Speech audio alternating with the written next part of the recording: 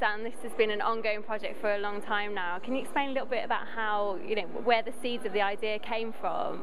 Right, it happened about 3 years ago where I did an exhibition called Cardiff Curators with the guy next to me, Marc Heatley, and basically that was a photographic exhibition of the young heroes of Cardiff, and basically it went down really well.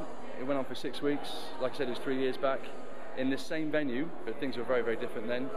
And someone came in one day and said that it was good that it happened, and it's good that you're recognising all these everyday people of the city, but it didn't represent their Cardiff.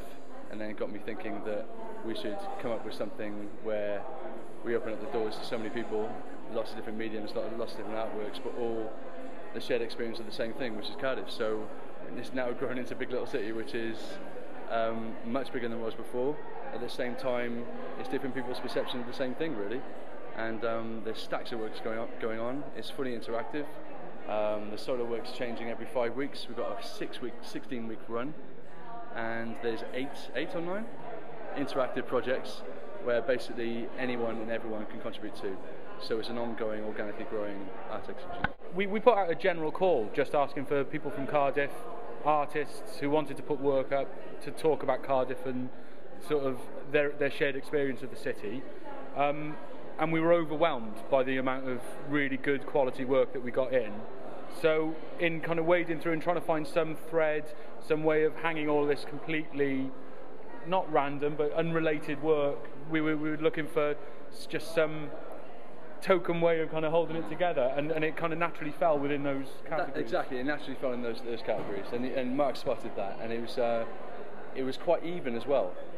So, and on top of that, with the submissions, there are all, 85%, that's just a random number, but a really high number, was really good quality. So it's turning people away was the hard thing. Over the 4 months we're here, we're changing the solo work every 5 weeks, give or take. So it's sort of at 5 weeks and 10 weeks, all of the solo work that's here now will come down, and new work will sort of take its place. And on top of that, there's a lot of work which is added on throughout the whole period as well. So there's a real ongoing live feel to the whole exhibition. That's what we're trying to do. And also with the interactive projects, and they're vital to the whole thing working. People can come in and share their opinion and their view, and it's all that will grow and grow and grow. It's about time this building was utilised, and with the Cardiff story being downstairs, very much married to what we're doing. If they're celebrating Cardiff's history, we're celebrating Cardiff today, and I really think that it's been a long time coming. We would say that being here, but this actual building is phenomenal, and I'm not just saying that because we're here. It really is a stunning building, and I don't think it's been properly utilised for a long, long time, and now it is. We can relate to it because we're both Cardiff boys as well, so it's our city as well, so it's really precious to us. But it would be, I think this could be done all over the place. I don't think it's, I think Cardiff is a special place, of course it is, but we're highly biased, we're both from here. But I believe that this could be done in any city, whether large or small. And I think for us, for me certainly, it's exciting to see so many different viewpoints on basically the same subject. Yesterday, while we were setting up, a lady from the council was talking to our graffiti artist who was setting up near our Milner. We've got a hat on display. Yeah. So just kind of people who might not get to chat and sort of get their ideas sort of across to each other. It's a really subcultures in one place at one time. That's what happened in Cardiff Characters, and we sort of tipped the, I don't know. We were touching on something, but we didn't quite make it. And similarly, the building wasn't what it is now as well.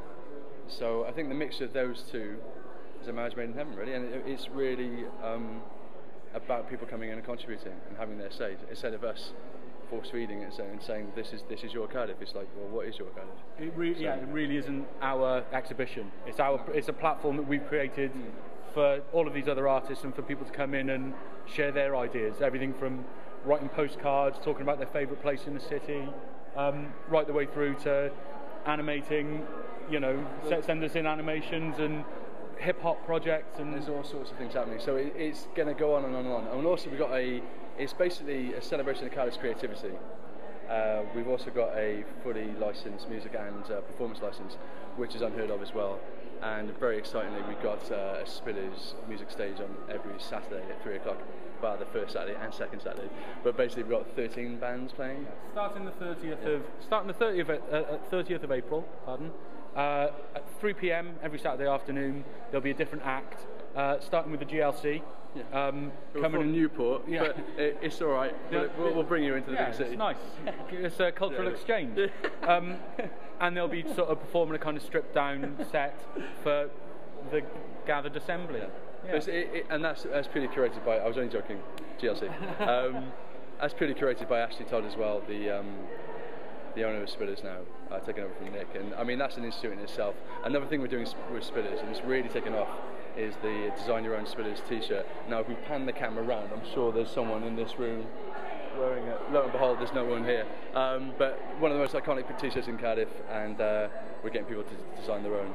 And that's really taken off. And it's a real competition, and the winner will get their t-shirt printed and sold at the shop. So there's lots of interactive projects, but there's lots of incentives to get on it as well. So yeah.